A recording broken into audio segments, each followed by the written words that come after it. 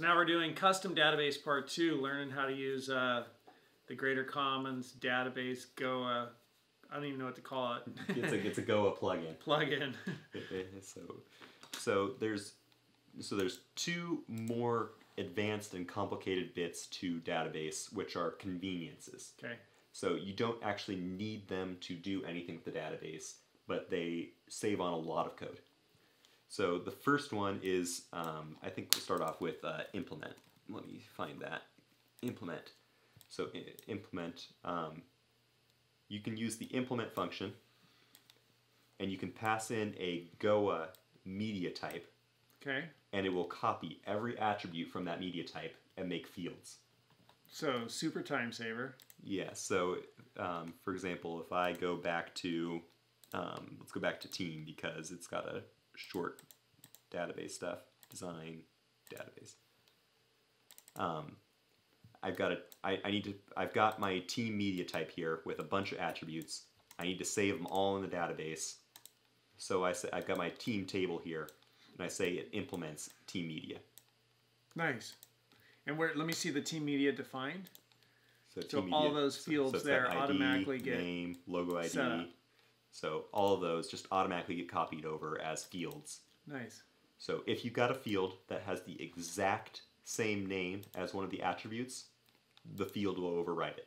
Yeah. Whether implement is before the field or after the field, the one that's in the table. Okay, so watch out for that. The one that's in the table wins either way. Okay. So that's most often used for the ID because you need to specify that that's a key field. Yeah. Cool. Most of the time you'll see that's a good thing. Yeah. So most of the time you'll see one field ID and then you'll see an implement. Yeah. You may also put in any amount of field attributes that you do not want copied in. Okay, so those are don't bring them. So yeah, these are so for example, you've got the logo ID in there, but you don't need the URL because you can get the URL from the ID. Okay. So you don't need the URL in the database. Cool. Most implements don't use that. They'll just copy everything. Yeah, that's very nice. I like that a lot. That's not complicated. That's beautiful. So yeah, the hard bit is just remembering this means don't bring this in. Yeah. Really nice. That. Really nice, Daniel. So the other one is converts. So you say converts, and this will have an amount of either convert to and convert from in there.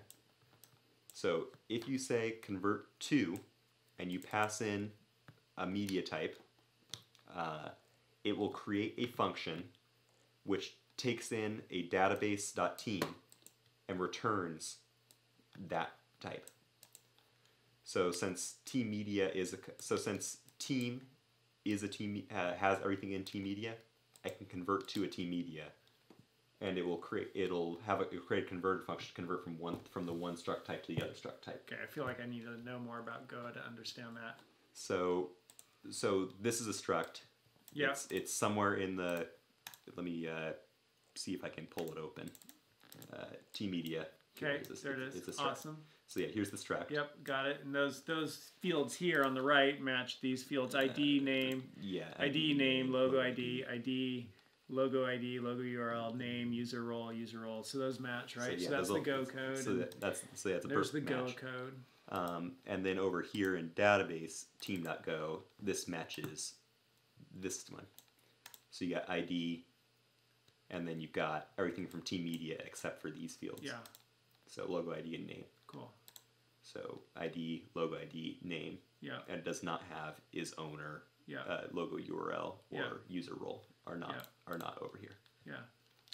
So is this the code that was generated by GOA? So what's on the right was generated by what's on the left. Yeah. Cool. So yeah, this little thing here generated this entire. And when does GOA, just like anecdotally, like the question that arises for me is, when does GOA generate that code? Is that when we use the bootstrapper and build everything? It goes through and looks at all the GOA and then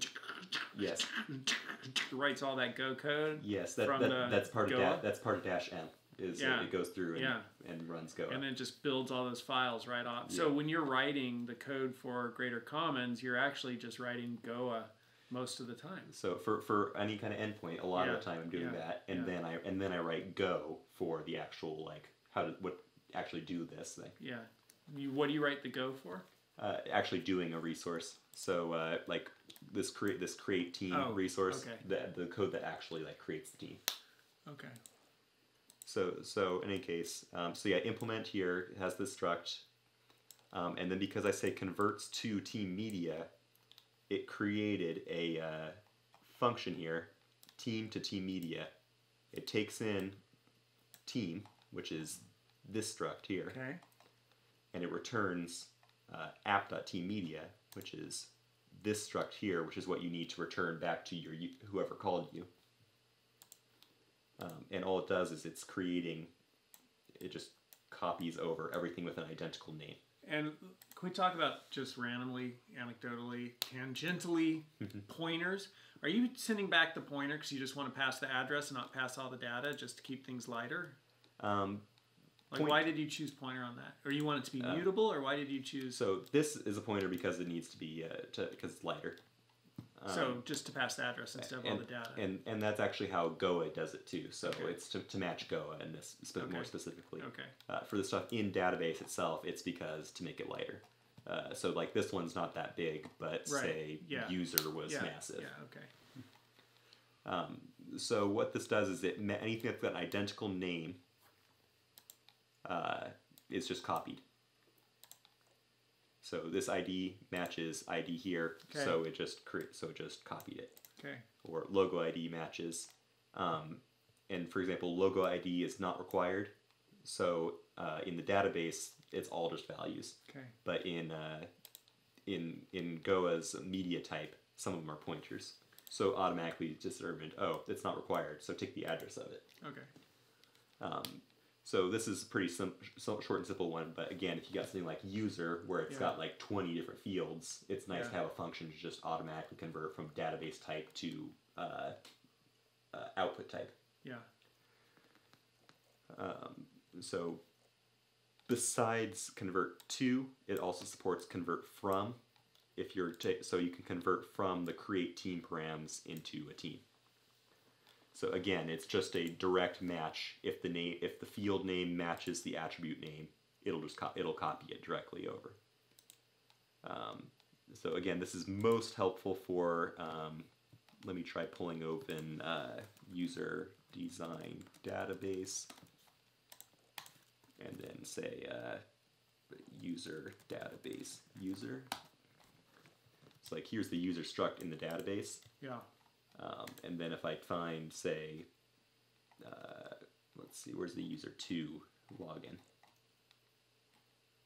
Here, user2 user admin. It's a big thing. Yeah.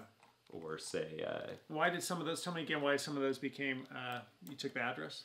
Because they're not required in the output type. So why take the address if it's not required? Oh, it's never required in the output type. So if it's not required, if it's not required in the output type, it's a pointer. Okay. But database does not have pointers ever. Okay. All right, I'm not totally clear on that. I'm literally having a little bit of hard time processing because I'm sleep deprived, but I've gotten like 99% of this. That one's missing me a little bit. That's fine. Yeah. So basically you do this convert thing because the database struct is a separate type from the structs that you're getting as input and output from the user. Yeah. The converts thing lets you create convenience functions, which will just copy anything with the same name between the two types. Okay. And then if you've got any extra fields, like you didn't implement something, you can then manually fill in just those fields instead of having to copy over everything. Yeah. All right, I hope you're getting that. My mind's crashing. Yeah. So, like I said, that's one of the more it's complicated. It's also convenience, and you don't have to use it. Yeah. So I use it because, again, I got structs like this. Yeah, look at all that stuff it built for you. That's amazing. Yeah, I don't want to write that myself. Right. So much easier just to say on my user table, I want to be able to convert to a user. Yeah. Yeah, so it just converts it. All right. Yeah, I'll have to grok that a little bit. And if the convert to will generate a function for each view. So like here, this one is from the user database type to the user admin view. And then here's from user to the default user view. So and user to the owner user view. So why would you use that function, user to user owner? Because GOA defines them as separate types. Okay. So. Oh, now they're separate types. So in GOA, when you need to use that type, it's available. Yeah. So, oh, got it. So users. Oh, is that connected to views? Yeah. So I've got 3 views for users, but it's only got one database table. So the one database table has 3 functions to convert. Right. So you have those different views you have the user table in the database, and you have views on those. Like views are normal in databases. Yeah. Give me a view of the data. Give me a view of the data. Give me a view of the data. Yeah. And then to get those views to work with GOA, you actually need a type. And so you're saying, okay, we got user, now convert it to these types so that GOA can use those types to get that view. Yes. Did I say that right? Yes. Rewind that and play it if you're foggy like I was until just a moment ago. I'll have to rewind that and play it because even though I just said it, I'm like, wait a minute, what did I just say? That's cool. Yeah. So yeah, that's cool. Complicated to explain, but yeah, helpful. That's cool. That's totally cool. Right on, man. Good job. Yep. And so that's it for the design of a database. Yeah. So fields, queries, and then implement and converts for convenience. Yeah, that's awesome. Great job. Thank you. Yeah, he's thought of this all on his own, like reading, putting it together. And I kid you not, this is the first time that I've seen this code with you.